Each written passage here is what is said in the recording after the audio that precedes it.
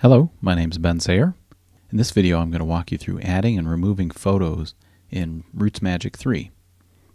Now, one of the things I want to preface this whole screencast with is that, like many genealogy applications, RootsMagic does not actually put the photos themselves into your database, into your family file database. It puts links to the files on your file system. So when you add and remove things, all that's being put in and taken out are links. That doesn't actually affect the files on your file system. So this is important if you move your family history database to a different machine. You also have to move the photos and keep them in the same places, the same folder names and all that, same folder structure wherever they end up. Otherwise they will not show up. The links will not work within RootsMagic.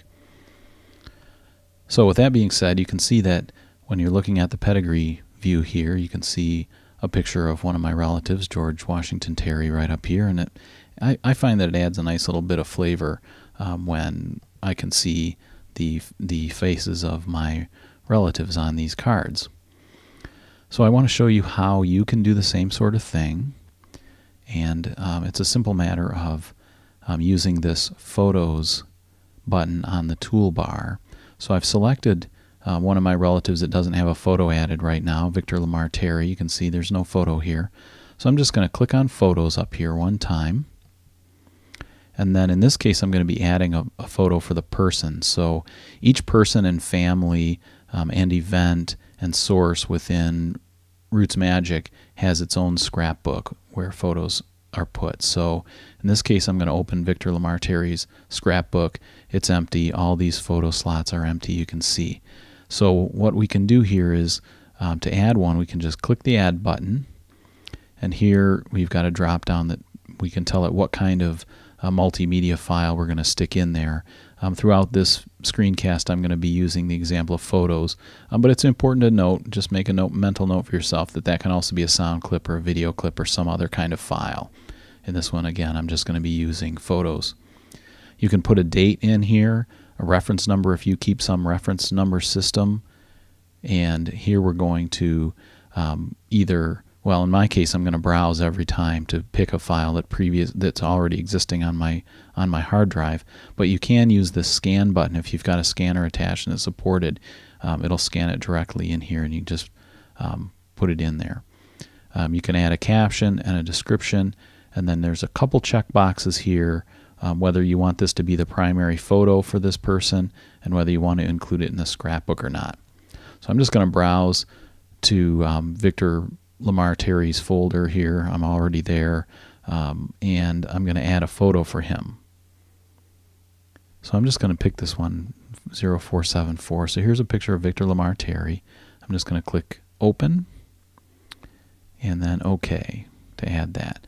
So we can see that this one is the preferred picture. So if we do properties here, the primary photo is the term they use because it's got this asterisk here.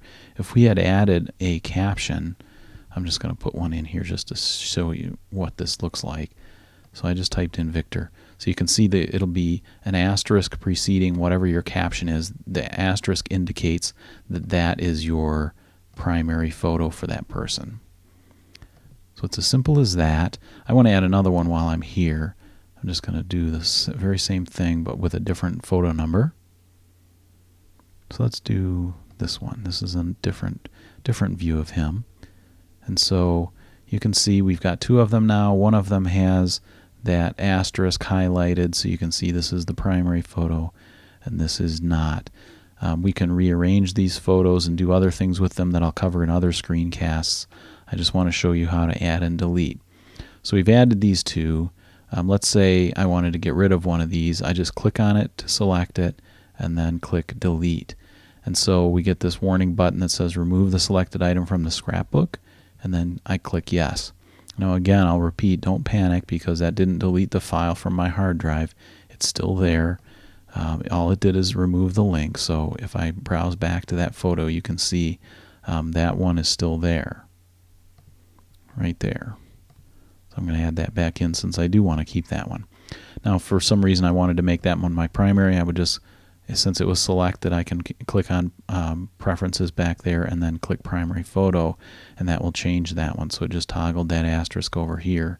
So now if we click OK, you'll see that photo up here for the Victor Lamar Terry. I like the other photo, so I'm going to change it back. So I select that, click properties, and then primary photo, and OK. And there we go. Now we've got a picture of Victor Lamar Terry there. I've also got pictures of photos of his wife and a photo of them together. So let me show you how to put in a family photo. We're gonna select this family sheet here, and then I'm going to go up to photos, and this time I'm going to click the family scrapbook. So this, you can tell up here in the title bar of this dialog box, it says Victor Lamar Terry and Ruth Goldie Landis. So you can see this is the family that we're editing the photos for. This is the scrapbook for. So we're going to do the very same thing. I'm going to add an image, and here I want to select, I believe it's 472. Yes, that's Goldie, Ruth Goldie, and Victor Lamar. So I'm going to select open and then OK. And so there's a photo of the two of them. That's added. And the other thing that I can do is I can switch to Goldie Landis. Now you notice I just double clicked on Ruth. So that's a shortcut to bring up the edit person dialog box. And one of the things that's in there is this tab of all these tabbed sheets. One of them is multimedia, so that's another way to get there without having to click up on the photos button. So I'm just going to add one for Ruth Goldie Landis. So let me go up one level to get to a folder for her. Go up one more, and I should be able to go to Landis and Ruth Goldie and select one of these photos. There we go. That's the one I want. Okay, so this is a picture of Ruth Goldie Landis when she was 19 years old. On the day of her marriage, that was her wedding dress. I'm just going to click OK, and now we've got both of those individual photos for both of those individuals in here. Let me go back to the photos. I want to go back to Victor. And there we go. It's simple as that to add and remove photos of your relatives, descendants, ancestors, and collateral people within RootsMagic.